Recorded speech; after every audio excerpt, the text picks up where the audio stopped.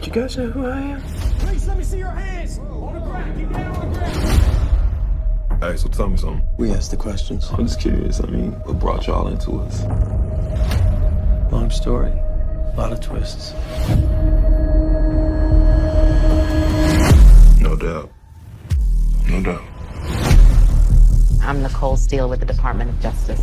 In a city of 620,000, BPD cops reported over 300,000 pedestrian stops in the last 5 years.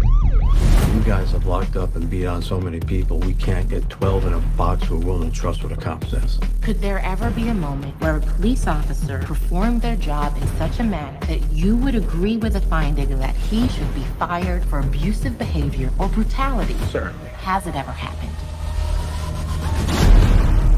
We're doing our jobs. What do people want? For us to stop policing? They want us to do it without the collateral damage. You know what the Baltimore cops who don't have complaints are doing every day? No. They sure as hell ain't policing. And you can't just blame the cops. We serve the politicians who thrive on being tough on crime.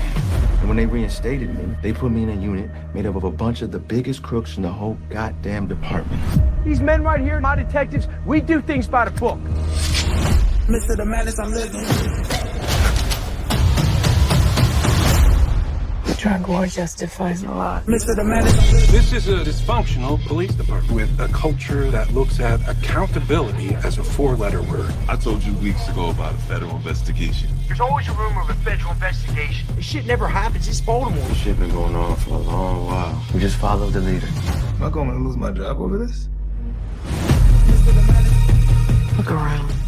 We built this machine where half the damn country part with money and power to chew up the other half. They didn't have anything to begin with. Watch it work. I feel like we got it. I teach these young kids to be good, honest cops. Go, police! The rest is up to them.